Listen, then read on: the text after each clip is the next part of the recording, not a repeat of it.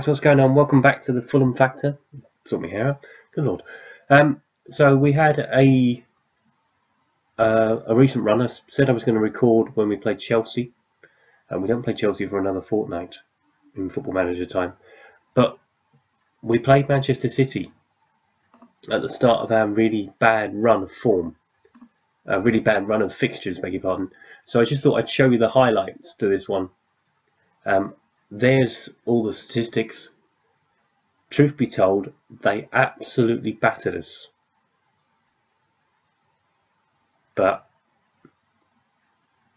you know, we played on the counter-attack. They hit the post inside 2 minutes, and then he put it wide, which I was I was really relieved about. And then it was headed away. You know, we rode our luck.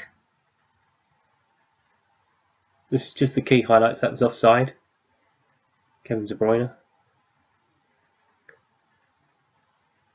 Paco, he had an absolute stormer in goal. He was really, really good today.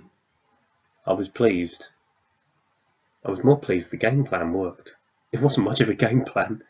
It was literally play on the counter, hit them on the break. We didn't have a shot for like 25 minutes. I think this is our first opportunity. I think this is our first shot at goal. Again? Oh no, maybe not.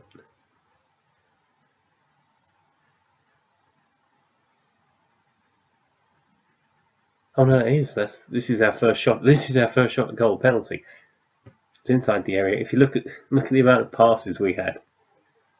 We had 200. We completed 286 passes. They completed 400. So that's the goal. Scored by Moussa Dembele, who's been a revelation. And we led somehow, because up until that point they'd absolutely taken us to town.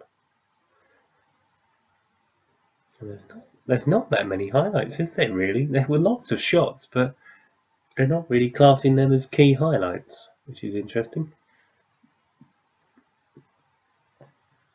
I am going to record the Chelsea game when it comes up in a little while. Get the international break out of the way, and then we'll record that one. But I just thought I'd record this because up until the time that they scored, this was possibly going to be the best result I had had on Football Manager for a very, very, very long time. And I was so gutted when it went in. You'll see what happens in 2 clips time, according to that. But yeah, no, to be fair, Manchester City, they absolutely battered us. Absolutely battered us. And probably should have won 4 or 5-1. Paco, as I say, was outstanding in goal. But we had our chances. 5 of them, to be precise. But we just couldn't find that second goal. And then we started to get a bit sloppy. I was trying to get them out. I'd made a couple of changes. That's not the foul. It's coming though. Keep an eye on that part of the screen and you'll see it happen. But we were breaking forward. I think I might do this against Chelsea as well. Just play on the counter. You know, if it worked against Man City, it worked for 81 minutes. Ball comes in from Zabaleta, and there's nothing in that. It's a push, but in fairness, it was the same thing as what happened at the other end. Yaya Toure will take it.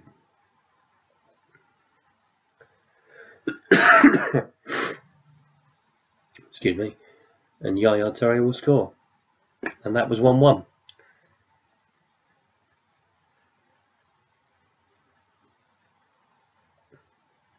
And then I thought, oh, crikey, please don't let them score again. If anything, we had the better of the chances that were left. Otamendi picked up the ball down here, and that was it. It was over.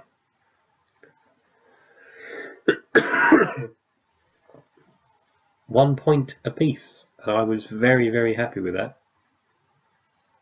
Very, very happy with that indeed.